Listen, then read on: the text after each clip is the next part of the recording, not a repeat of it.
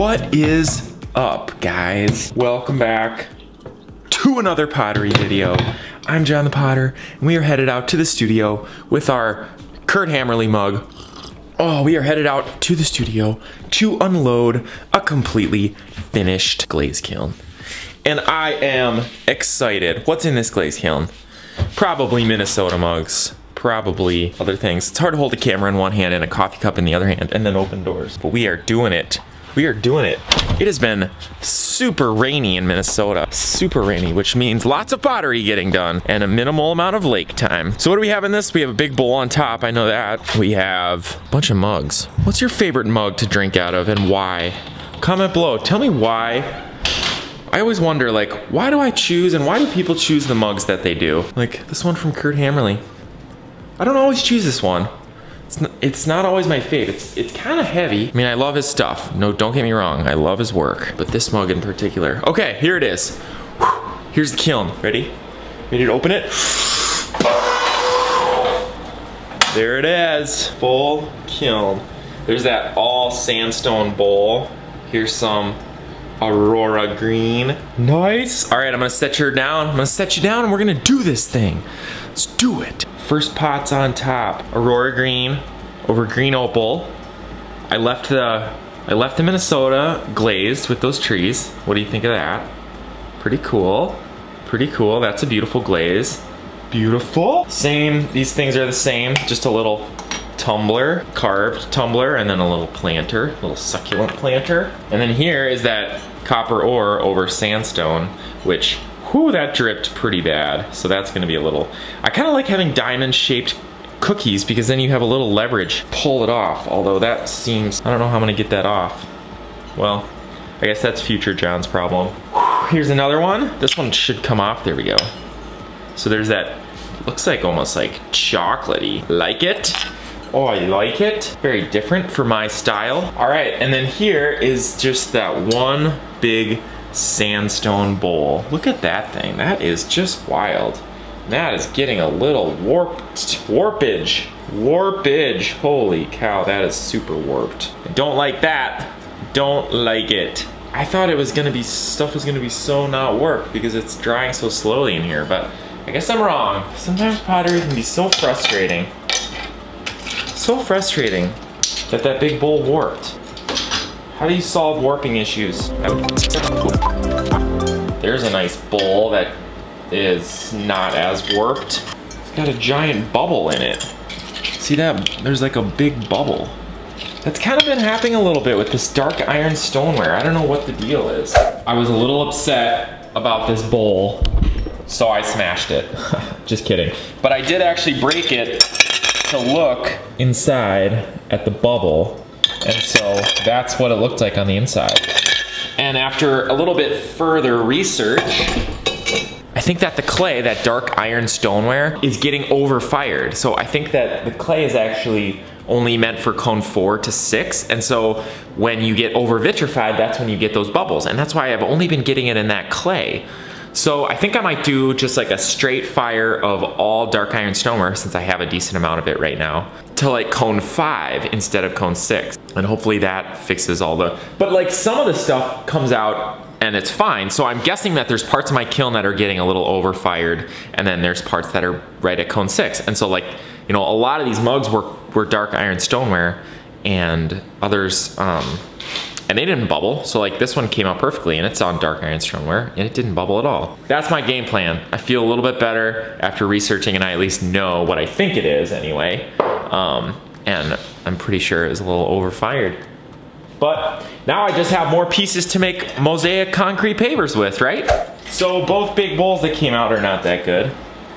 Ooh, that's cool. So this is the sapphire on the bottom and winter wood on top. That's very cool, I like it.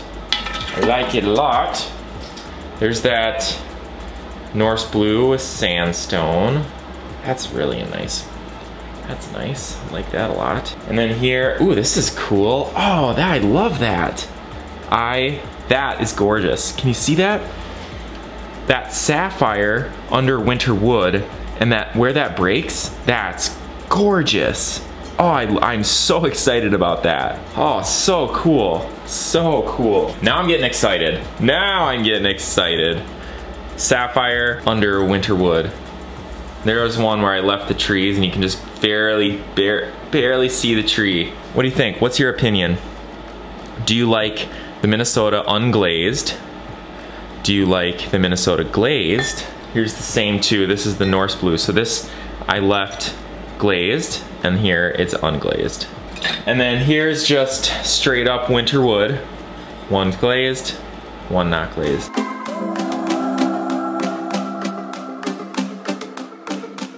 Alrighty. Woo! Those are cool. So that's the dark iron stoneware with my old Northern Lights glaze, which turned out really nice. Like, what the heck? It's really getting bubbly. See the bubble on that? Am I firing it too quickly? That's a good glaze.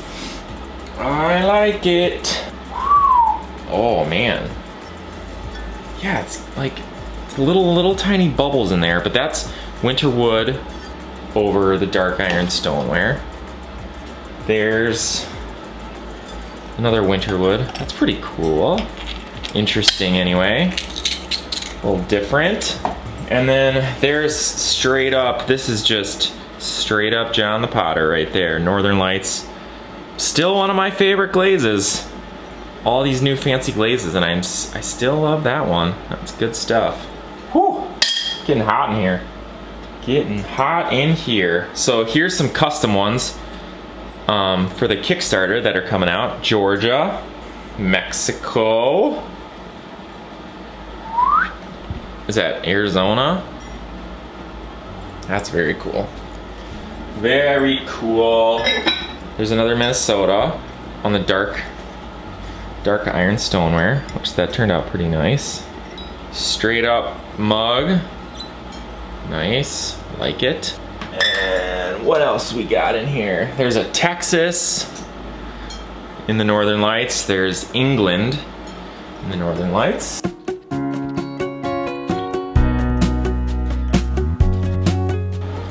Nice. So I took these out of the kiln before and I wasn't super happy with the blue, so I redid the blue, which look at that drip coming right over the United States. That's cool. So that blue is better. I like it better. It's still not like perfect. Still a little bit better. A little bit more blue. Yeah, nice. Very cool. I mean, it's better than nothing, huh? And then, I mean, this is what I can already see that this is the real good blue. Look at that. Red, white, and blue right there. A couple just straight sandstone on dark iron stoneware. Nice. Really nice.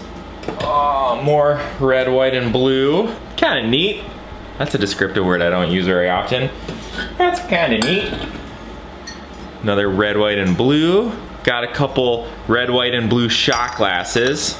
This is the blue surf. I really wish that I would have done the blue surf on those other cups, but that's okay. So I also did two different kinds of whites. So this is just a matte white cone 6 glaze, and this is just a white underglaze, which I definitely like the white underglaze better. And then we just got some straight up Northern Lights mugs, Northern Light mugs. Oh, there's just the black and green. And then the last one is sandstone, and that dark iron stoneware. Boom! All right, friends, that was it for this kiln. I have to say I'm not super, I mean, some great stuff came out and I'm very happy with it. And it's certainly, a lot of the stuff in here will sell, and that's great. But we also got a lot of weird things. Bubbles coming out of the dark iron stoneware. The bowls both didn't really work. So, can't say I'm super pumped on this kiln. I mean, this red, white, and blue is freaking cool, but... So, I guess my expectations are just really high these days, is what it comes down to. Alright, well, thanks for tuning into this short little kiln unloading. Appreciate you and your subscribing and everything. So subscribe, like, comment, share, all the things. See you in the next video.